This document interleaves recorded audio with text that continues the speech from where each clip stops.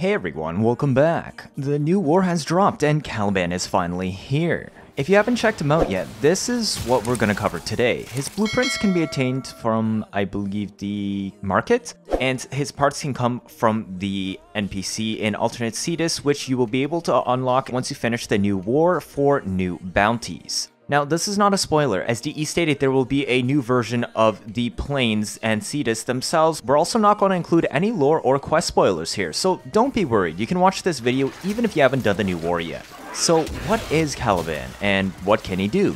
Well, he is a sentient Warframe hybrid smashed together as an abomination, if you will. This is true to the Tempest play from Shakespeare, where his namesake is half human, half monster. As the titular character featured here, what role do you think he will play in the new war? Well, you're gonna have to play the quest to find out. Today, we're looking at his kit and what synergies we can pull together, so let's hop right in. Let's start with his abilities. He has Gyre, Sentient Wrath, Lethal Progeny, and Fusion Strike. Sentient Wrath, his 2 is also his Helminth ability. He smashes the ground and pulses out a wave. It's kind of like Rhino Stomp in effect, but gives lifted status instead of frozen ragdoll. This is one of only 2 abilities in the game right now that can give enemies the lifted status. The other is Sevagoth's Shadow's Embrace. There's a cool interaction for this we'll get into later. The pulse expands over time, but does not scale with duration like Pillage. It does a sizable amount of impact damage, but it's impact damage. Unless the enemies are stripped by 4, it's really just a quick CC, you won't really be killing much enemies with it. However, its other utility lies in the damage vulnerability stat. This is similar to Sevagoth's Reap, but the scaling slightly weaker at only 35% base instead of 50%. The suspended state lasts for the entire ability duration. If you hit ragdolled enemies, notice I said ragdoll, not lifted. It can push them around or even make them leave the lifted status. I don't really understand how it works. It's a little bit buggy. Lifted is both a status and causes ragdoll, but if you hit them like that with your 1 using your left mouse button, it will do more damage and launch yourself up into the sky. Honestly, the damage from your 1 though is negligible and barely seems able to kill even on normal star chart without your 2 also.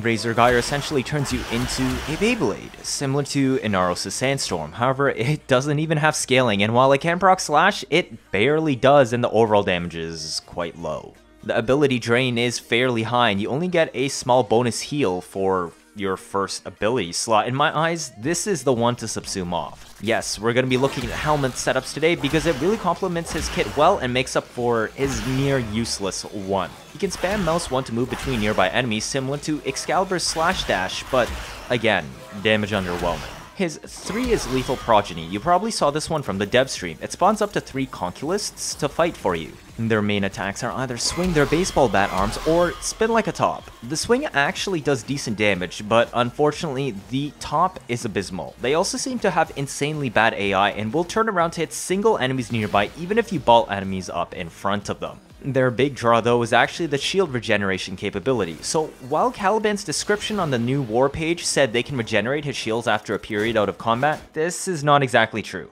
Well, not in the conventional sense. So Baruch becomes passive and gains dodge again from elude if he doesn't attack for 0.2 seconds. Caliban on the other hand doesn't have any mechanic like this actually in his kit whatsoever. Basically, the Conculus will give shield regen per second, but only if you still have shields remaining. Therefore, it cannot bypass regeneration delay by itself when your shields are broken. However, shields recovered through any means, most commonly Augur mods or Breed for Spite, will instantly reactivate the shield regeneration buff from your Conculists. Each Conculus also gives you the listed shield regen per second, so spawning all 3 will regenerate your shields 3 times as fast. This allows for interesting build setups as well. Finally, these Conculists will always be in range of you. Whenever they might go out of range, they instantly TP over to you, thus guaranteeing you will always have the bonus shield regen so long as they are present. They also pull aggro away from you, as enemies will focus on them instead if they are nearby. His 4, Fusion Strike, is the cream of the crop. In my eyes, this is his big saving grace and one of the best 4s in the game. But it is currently bugged, yet it is still extremely good. This ability description states it strips both armor and shields, but currently it only strips armor. I don't know if this is a typo or it's actually supposed to be a defense strip, but they forgot. Regardless, this ability is extremely good. It's Zaku's Gaze on steroids. It still requires 200% strength to reach 100% armor strip, but unlike Gaze, does not require an enemy to set up. You can just fusion strike the floor to create a fallout zone. It has base 8-meter radius, so the fallout area can get pretty large. Any enemies that enter the area will have their armor permanently stripped by the listed amount.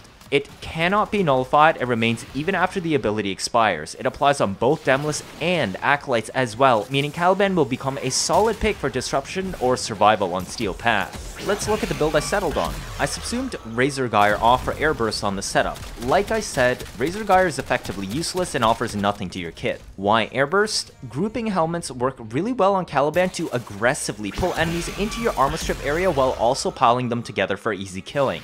I feel this is the easiest way to get the most out of his kit, as Caliban does not have a way to effectively DPS on Steel Path with solid kills per second. None of his abilities are really strong enough to kill enemies reliably, armored or not. Therefore, his survivability is reliant on the firepower of your weaponry, which you will support with his kit that appears to focus more on CC and buff or debuff support. The strip is extremely strong though, so grouping utility was really all his kit was missing. I didn't pick Larva on this particular setup because on a higher duration build, your Larva will not refresh before its end unless you kill all the enemies pulled in, and with a sizable amount of range, it's very likely some enemies will get stuck on walls further away and prevent you from ending Larva just by shooting into the ball. Therefore, I opted for Airburst instead, which has no recast conditions like this. We didn't pick Ensnare either because the entire point is to pull enemies to an area they aren't at, inside of your armor strip zone. This means you can stand near the edge of the zone to pull enemies to you, nearly doubling your aggression radius. This means range is extremely important on the build, so we opted for overextended with stretch for that sweet 235 range. This gives us 18.8 meters radius on Airburst, which I'd say is just enough to be comfortable. Your Fusion Strike has a fallout radius of 18.8 meters as well. Unfortunately, this makes reaching that 200 strength benchmark for a full strip difficult. We managed to achieve this by slotting Growing Power alongside a rank 8 Blind Rage and max Transient Fortitude. As Caliban is a frequent caster, I want to improve the energy economy and thus scraped by with the minimum rank 8 Blind Rage for 176 strength before Growing Power and getting back up to 55 efficiency. This is still problematic though because of active cast, so I stacked both Equilibrium and Prime Flow with Arcane Energize. We're throwing a Panzer on top of this to score more energy from the Viral Quill Synth Deconstruct synergy. If you're still worried about the energy, I would recommend dropping Overextended for Augur Reach. Then you can drop Blind Rage for Umbral Intensify, and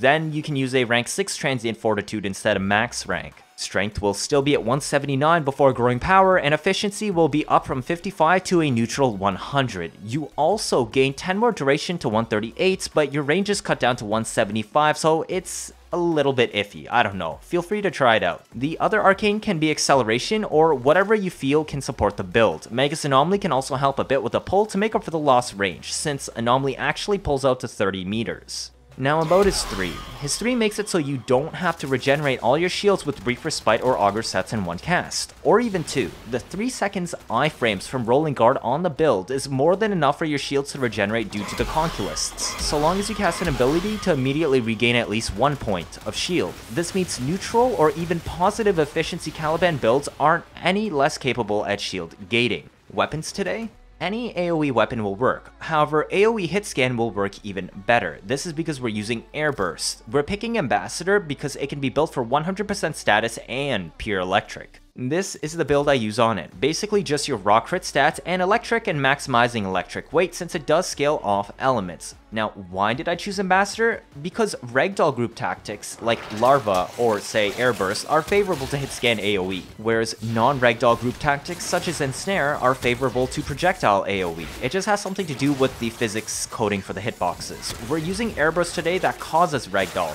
hence hit scan AoE from Ambassador. We get extra hits against our enemies this way for way more electric dots. Prime Fast Hands is stacked with Merciless because the reload on this weapon is kinda slow, and we can already one-shot enemies when stacks are up. Hunchy Munitions is also there to get your initial stacks up faster when facing less enemies. To reach 100% status, we slotted Galvanized Aptitude, which does work on this weapon, and Hammer Shot, which lets us also stack more base damage and crit damage at the same time. The primed Bane multiplies all the electric dots we will get from the Allfire by 2.4 times. Vigilante Supplies is the last piece to make up for the high ammo drain of spamming the Allfire. You'll notice we don't have fire rate on the build. It's because we didn't fit it, and the reason we sourced it from Arcane Acceleration instead so that we could reach 100% status. To make this work, you literally just hit an enemy at some point to proc Growing Power. cast your 4 wherever you want, it doesn't really matter, because it yeets enemies in the initial area with a fallout explosion. That yeeting, by the way, I really dislike, and I wish DE didn't do it. Anyways, air burst to drag enemies back in for the pile and unload the ambassador shot while they're still grounded. You'll get multiple hits per enemy and chain procs on everything, resulting in instant death. Oh, and stagger casting your conculists for shield gating. If you spawn them all at once, you won't be able to cast more if your shields break, and you'll also lose all your conculists at the same time. If you recall, this is actually pretty similar to a Zaku Gaze setup, while running a high range airburst or ensnare as is subsume. So how about we look at another interaction? You might find this one interesting. When we were playing with Caliban on stream yesterday, one of my viewers, Suitor1111, suggested me to try out the Saxum scent mods. If you don't know what these do, they kind of work like Sobek's Acid Shell mod, Detron's Thermagnetic Shell, Jat Katag's Vulcan Blitz, basically AoE percent HP damage. Unfortunately, these damage instances are always affected by armor, so it honestly wouldn't do anything unless we armor strip. Luckily, Caliban's is able to full strip, and it sticks around while also being a permanent strip. So Saxamods would be a perfect fit here. They do also have a second requirement though of enemies being lifted for it to proc, but remember how I said only 2 abilities in the game can do this? Sentient Wrath is one of them. This is actually really interesting because Sentient Wrath is a subsume, meaning there might be other frames that can take advantage of this synergy better. But today, we're looking at Caliban. We want to fit all 3 Saxum mods on our loadout to max out the set bonus for 30% HP damage in a 12 meter radius. Unfortunately, the set bonus always has a 6-second cooldown once it triggers. Now, this interaction isn't working as well as it should because this 4 currently only strips armor instead of both armor and shields, like the ability says. So for now, you can only do this really against Grenier. But basically, you can use this on any setup that can apply a decent amount of AoE viral and a DPS single target weapon. For simplicity's sake, I'm going to use this Cedo build for the first showcase, so that I can primer and DPS on the same weapon. And then I will showcase it with a viral DPS Epitaph that can prime and kill. These weapons have mostly single target DPS, and the purpose is to show how it can translate into AoE through the Saxum set bonus proccing percent HP damage that scales off both of the damage vulnerability effects created by Sentient Wrath when you lift enemies, and the viral stacks you apply with weapons. Again, I wouldn't advise using this except in Grenier missions at the moment, or at least until DE fixes it to be a defense strip and not an armor strip. Feel free to fiddle around with this and see what other weapons can work with it too.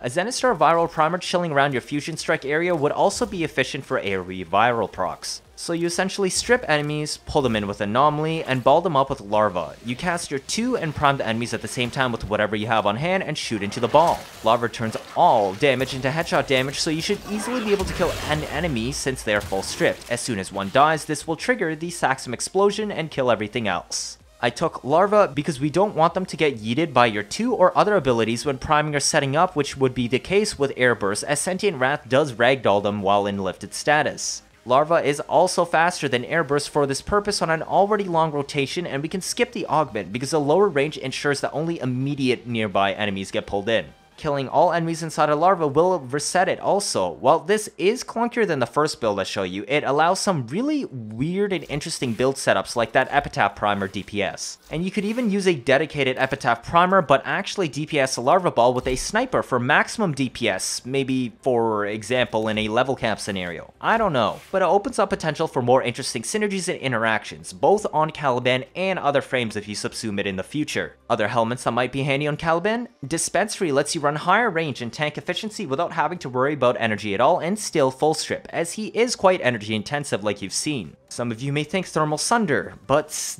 don't do it. It takes about 3 casts to kill and is incredibly energy expensive to use, even worse than anything I've shown you so far in this video. So what are my final thoughts on Caliban? He has potential. He's looking decent. He could be much better though. His 4 is insane for its utility, but unfortunately has a pretty long cast time and is a bit annoying to use. But all of the other abilities are fast cast, so that's why I chose not to slot natural talent on him. But also, his 4 is bugged like I said and isn't defense stripping all the shields off. This would help with Demolus, as Caliban seems to be a viable pick for that, as the strip is permanent and they can't resist or nullify it. But it would also in particular help the Saxum build, as the percent HP damage only scales off health and doesn't include shields, so it struggles to kill Corpus and corrupted units currently. Grenier is all fine though.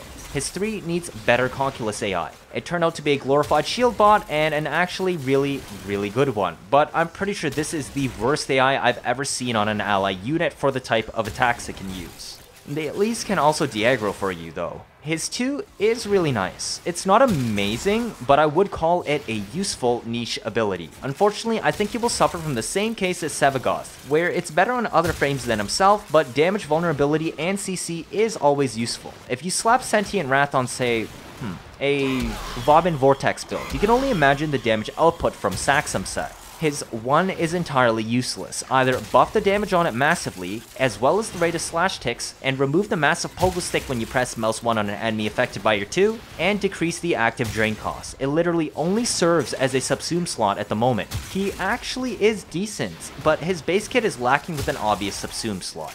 I strongly would recommend picking something else for that, as it would make him feel a lot more complete. What do you guys think? If this is your first time watching, feel free to leave a like, or better yet, subscribe. Let me know your thoughts down in the comments. 79.5% of you are not subscribed. I'm trying my best to get you new information out always, as soon as possible, like what we are doing now on the new war updates. Stick around if you want to see interesting memes and builds on a nearly daily basis. I got a bunch more new war videos to pump out and show you guys. You don't want to miss out on any of that, do you? That'll be it for this video. Thank you all for watching, and see you all next time.